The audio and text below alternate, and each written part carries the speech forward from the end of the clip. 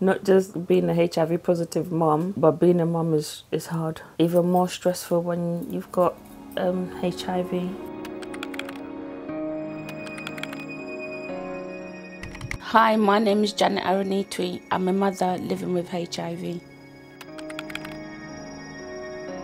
I first discovered I had HIV when I was 19. A couple of years before that, I found out about my mum's diagnosis because she told me when I was 17, but I didn't know that I could have had it from birth from her. I just had my first sexual experience. I wanted to know if I caught something, so it was only for precaution. It was like, I got good news and I got bad news for you. All your swabs came back negative, but you're HIV positive. I felt numb instantly. He was just there, just being normal, like it was normal for him to just tell me that I have HIV. Mum didn't know that I had HIV. I had to tell Mum that I was born with HIV when I found out. We got to find this out by doing a DNA test. That's how it was identified that I was born with HIV. My grandma took me to get a test when I was about 6. So she knew that I had HIV, but she never told my mum because she didn't want to upset her. My mum was so far away. And being the only child, she didn't want to disappoint her. I didn't know that I could have children who are HIV negative. I knew it was going to be challenging, but it was a challenge that I could overcome, which is exactly what I did.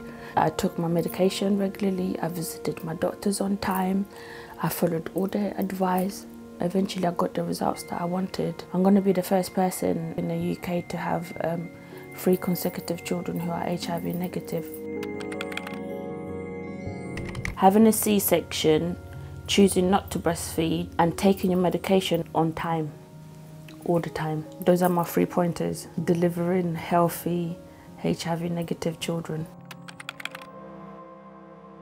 I'm a type of person who I like to treat people how I want to be treated, so I'm always open about my status. I always had to think about, what am I going to say to him? Do I even want to link this person? Because the minute I open my mouth to say that I have HIV, I'm going to be judged and stereotyped and criticized. You don't want your significant other to have these questions about your character just because you have a virus. Pregnancy is extremely challenging for me. I've had adverse reaction to medication. My feet do get swollen, extremely swollen. My ankles, my bones hurt, extreme fatigue. I'm always vomiting, and it's not like your normal little vomit. I vomit like 20 times a day.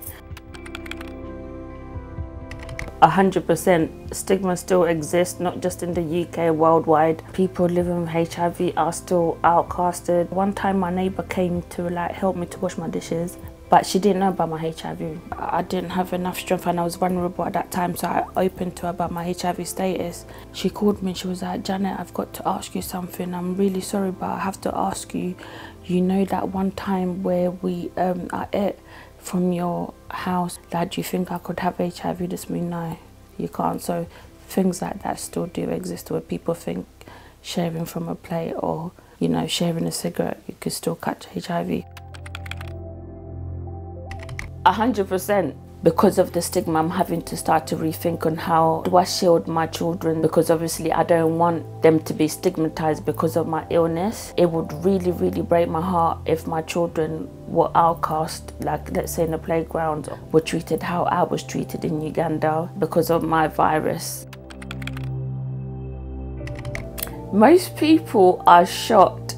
They think it's a miracle, and to a certain extent it is a miracle. The most genuine reactions that I get are mainly the young people. They're more like, "Rah, are you sure? Are you serious?" But how though? How do you still have sex? And how come your man don't have it? And I tell them how, obviously we use condoms all the time. When I decide to have children, there are ways of going about it without making him sick. The most shocking reaction I get that pisses me off is from the health professions. You expect a GP or a nurse to have at least basic knowledge on HIV transmission. As soon as they find out that you have HIV, The first thing they think of is the children. Why would you instantly think that my kids have it and you're in the health profession? And then it's me having to educate them.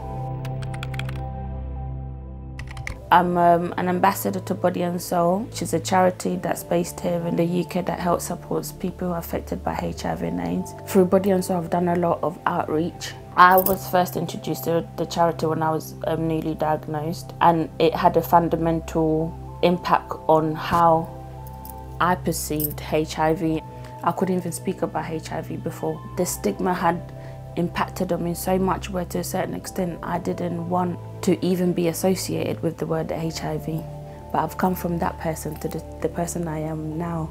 I wouldn't be a woman living with HIV positively in the UK if it wasn't for Body and Soul.